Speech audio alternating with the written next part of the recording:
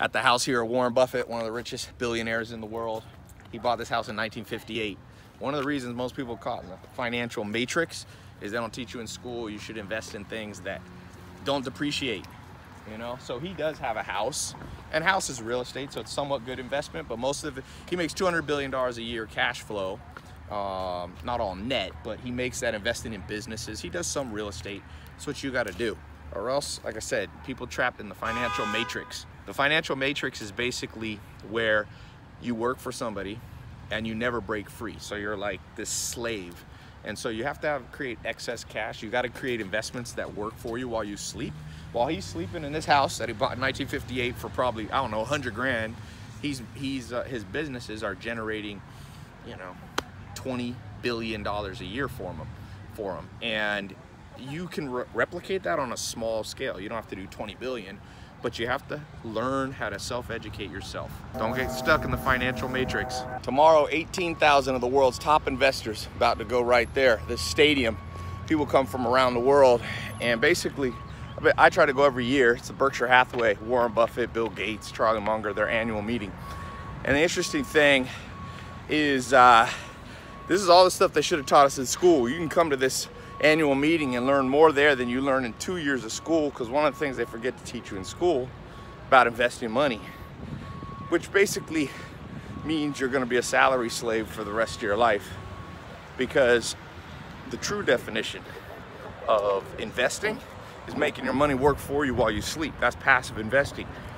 Active investing, or getting a job, is where you invest your own time, your own energy, your own money into making more money. But the problem is, you and I run out of energy. We run out of time. So one of the things they talk about here is how to become an investor. A true investor is a passive investor. You take some of your money, hopefully you save a little bit of money every year, every month, every paycheck. You put it into something that makes money for you while you're sleeping. Use other people's energy, other people's time. Your time is limited. Your energy is limited.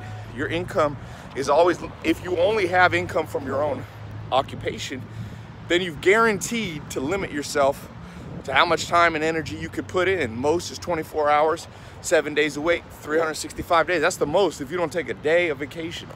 So that's why the world has become enslaved financially. You got 1.2 trillion in college debt just in the United States. It's not counting credit card debt. It's not counting, long-term debt, mortgages, things like that. Some debt's okay, but not when you're a slave to it. Trust me, the school system, by the time they figure out to do this, it's gonna be for your kids and grandkids. It's too late for you and I in terms of what we learn in school. So you gotta replicate the school system, but in a way that's advantageous to yourself, which is basically what they should have taught you. So they omitted all kinds of stuff. They kept history in, and I love history, but they forgot investing. They kept grammar in, but they forgot investing. What about the grammar of money?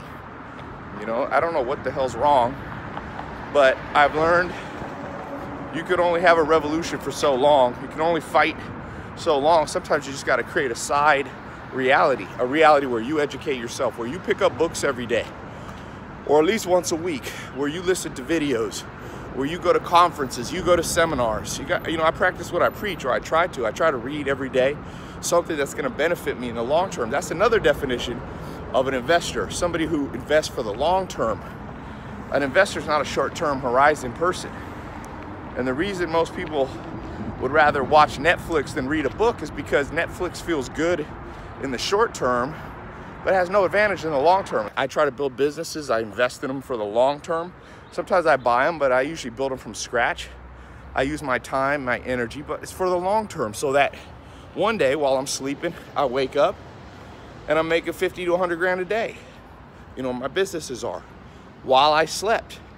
And not everybody has to get to that level, but a great little goal for yourself: write down on a piece of paper how much your monthly expenses are for your current lifestyle, or the lifestyle you want to live, divided by 365. So if it's 50 grand a year, divide that up, figure out a way to how to make 50 grand a year with passive investing in other things, where it's not just your own time and energy.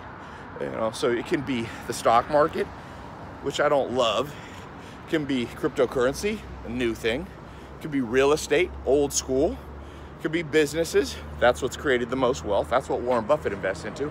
So there's all kinds, there's 4 big categories out there that I just named, and that's not even all of them. I actually, I launched last year a little test group where I'm gonna teach people, 10, 20 different types of investing they can make. I'll put a link to it. I haven't talked about it for a while, just because I opened the test group and I closed it, but I'll put a link below if you want to watch some free training on different methods of investing. There's people invest in gold, there's people invest in commercial real estate. I like raw land. There's, Grant Cardone invests in apartments.